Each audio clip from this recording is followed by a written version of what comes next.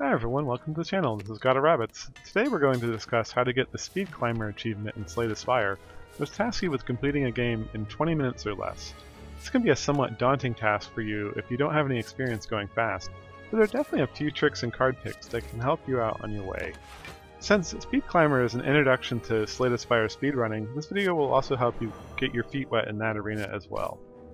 Part of this guide was adapted from a speedrun guide, which I'll link in the video description below. The current world record speedrun in Slay the Spire is around 5 minutes, so a 20-minute finish is very achievable with some practice. The first thing we're going to discuss is how to set up the game for this achievement. In the settings menu, you want to make sure that fast mode is selected, which cuts down the animations in the game. When playing, you can end turns by pressing the E key, and bring up the map by pressing the M key. Getting used to these keyboard shortcuts will shave a few seconds off your run, though they aren't strictly necessary for a speed climber. Make sure your ascension level is set to 0 as well. Let's talk about gameplay. You're going to want to use the Ironclad character for this run, as he's the character that's best equipped for speed play. Choose a starting gift from Mr. Space Whale and you're off. Pathing is something you're not going to have a lot of time to select.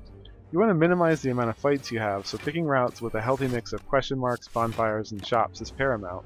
During a typical Slay the Spire run, you'll hit about 20 enemy encounters, including boss fights, so if you can manage fewer, you're doing great. Above all else, avoid elite fights, as they are both deadly and take longer than average to complete. To get a fast run in, sometimes you need to get a little lucky in pathing, so don't get too discouraged at the need to try a few times. Now, let's talk about card and relic selection. You're going to be making a glass cannon build, a deck that sacrifices defenses for a fast, hard-hitting offense. The number one card you're looking for is the uncommon card Whirlwind. Your winning run will likely have one or more copies in it. Other top tier picks include Offering, Flex, and Limit Break.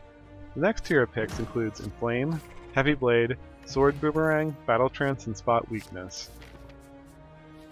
Other good but situational picks include Seeing Red, Thunderclap, Bludgeon, Double Tap, and Clash.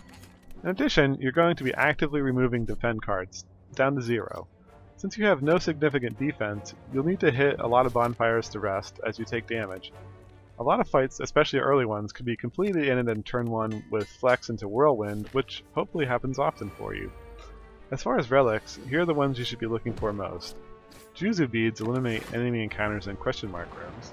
Ice cream preserves energy between turns. Bag of marbles makes enemies vulnerable on turn 1. Peace pipe allows you the ability to remove curses and defense at bonfires.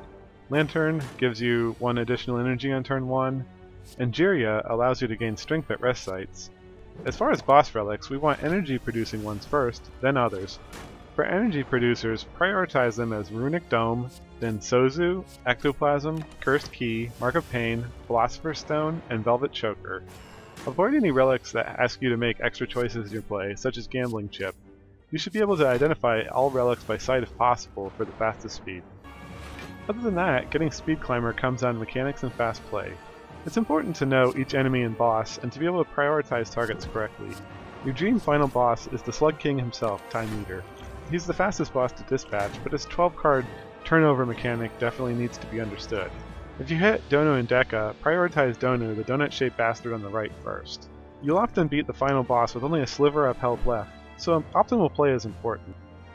So those are my tips for beating Slay the Spire fast and getting Speed Climber achievement for yourself. If you want to go even faster, the speedrun.com leaderboards are your next stop on your road to glory. You'll find guides and world record videos there. If you enjoyed this content, I encourage you to like and subscribe as we're trying to grow the channel. This is GottaRabbits, thanks for watching and have a great day.